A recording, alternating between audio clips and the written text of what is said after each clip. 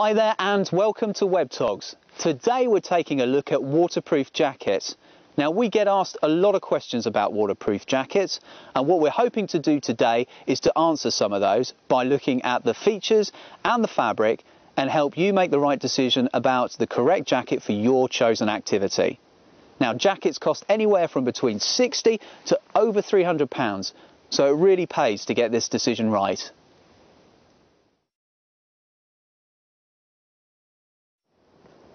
We're first going to take a look at the material that jackets are made from. Now when I was a kid I was sent on school expeditions with a cagoule on my back.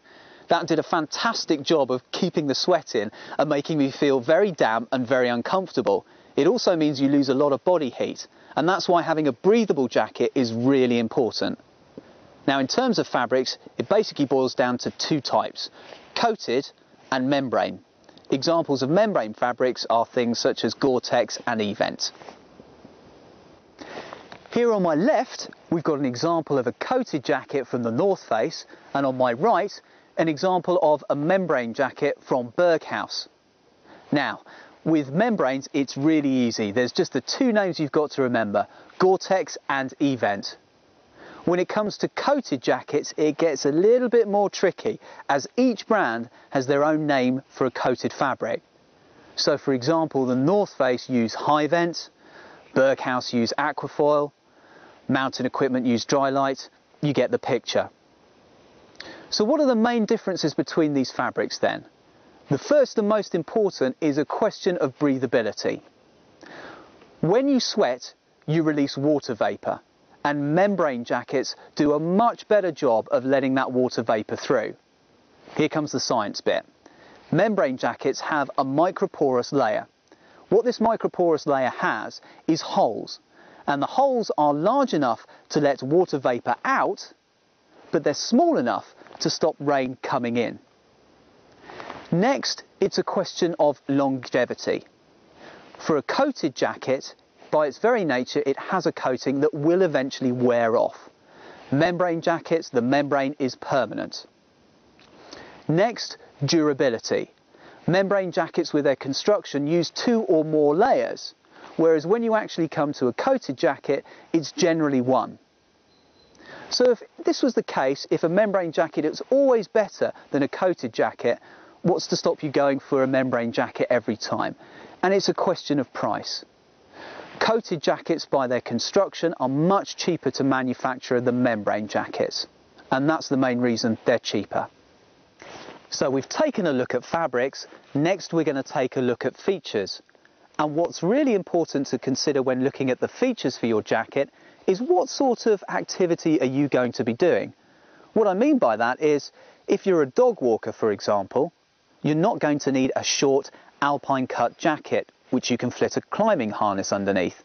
Likewise, if you're a climber, you're not going to want to have a long jacket that's going to restrict your movement. So it's really important to consider the features when you think about the activity you're going to be doing. The jacket I'm wearing today is a high-end, feature-rich jacket, just so that I can show you most of the features that are out there in the market at the moment. First off, we're going to start with the hood.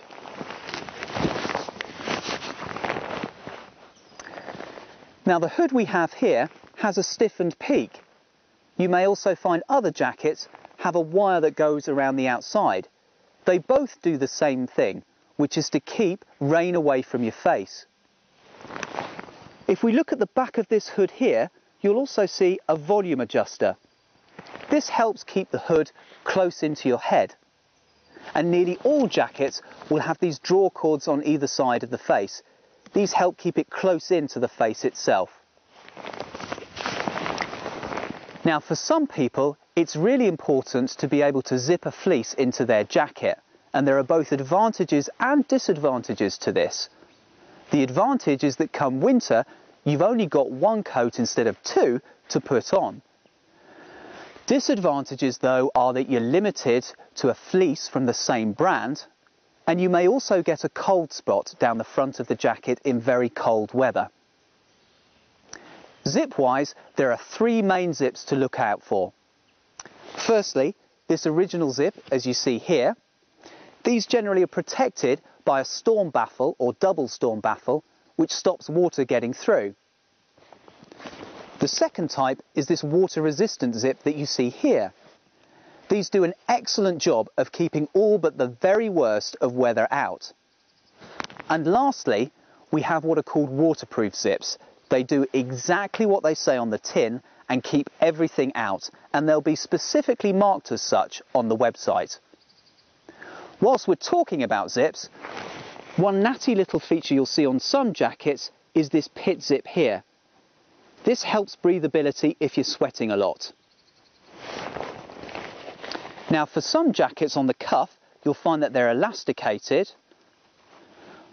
This type we have here is a Velcro cuff, which is more functional and comfortable. Pocket-wise, my rule of thumb is to have as many as possible. You can't have too many. Generally, you'll find that most jackets have at least 2 on the sides here. Other examples of pockets you might find though as well are a ski pass pocket on the arm. And here, this jacket has 2 chest pockets. These are really good for walkers for keeping your map in. You might also find it important to have a mesh inside pocket as well. Let's take a look inside the jacket now. Now, nearly all jackets will have these hem cords down at the bottom. These pull in and make sure your insulation is good. But some jackets will also have this additional waist hem cord that you see here. And there you have it. We've covered most of the features that you will see out there in the market. Hopefully, you're a little bit more clued up now as to what's important for you when you choose your waterproof jacket. Thanks for watching.